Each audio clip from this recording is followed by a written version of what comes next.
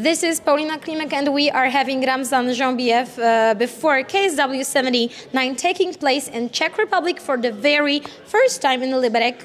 I have here also Tarek, who's going to translate from English to French. Thank you for having me and welcome to KSW. There's been a lot of rumors about you signing with the organization. How excited are you to finally be here? Okay. Ramzan Jembiev, tu viens de signer ton contrat au KSW. Comment tu te sens à propos de ça? Je suis excité. Tu lui dis, je suis excité, je suis bien, je suis en forme. On a signé, alhamdoulilah.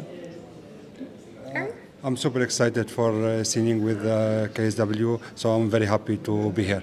All right. You are very well known as a social media guy. We can see that you can promote yourself pretty well, even though your MMA record is not that impressive so far. However, you have some wins, which is great. And the most popular thing that you're in is this viral thing on the football page. Can you say us the story behind it all? Okay. Toi, tu es trop connu sur les réseaux sociaux, même ton record ne s'affiche pas ça. Tu as 3 victoires, mais tu es connu sur les combats de rue, surtout le coup que tu as mis dans la chaîne YouTube. C'est quoi derrière cette histoire? Je faisais les combats de rue avant la légalisation du MMA sur un terrain de foot. Et j'ai mis ce coup de pied, ce coup de pied a fait le tour du monde, jusqu'en Brésil, jusqu'aux States, jusqu'en Amérique. Et voilà, aujourd'hui ça m'a donné une grande lumière et qui m'a ouvert beaucoup de portes. Et maintenant je vais combattre, on va voir ce que ça va donner dans le MMA. Before the legalization of MMA in France, I make street fights in football stadium.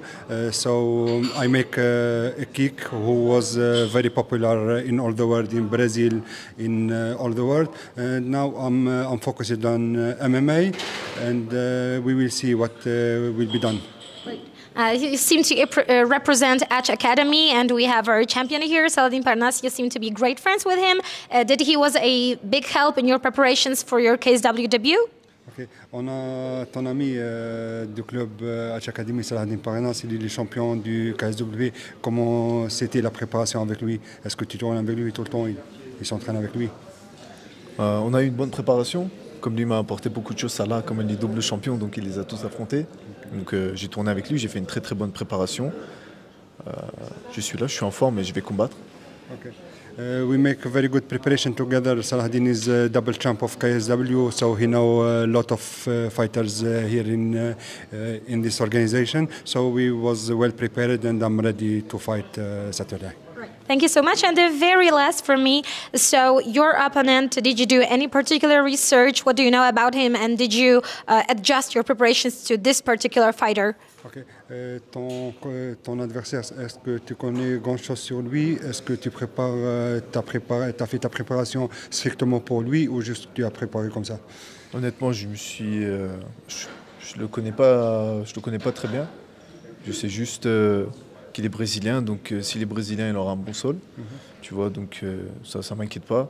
Je me prépare pour les adversaires suivants et même pour celui-là aussi. Okay. To be honest, I don't know about him nothing. I know that he's from Brazil, so probably he have a very good grappling level. So I was prepared like for any opponent.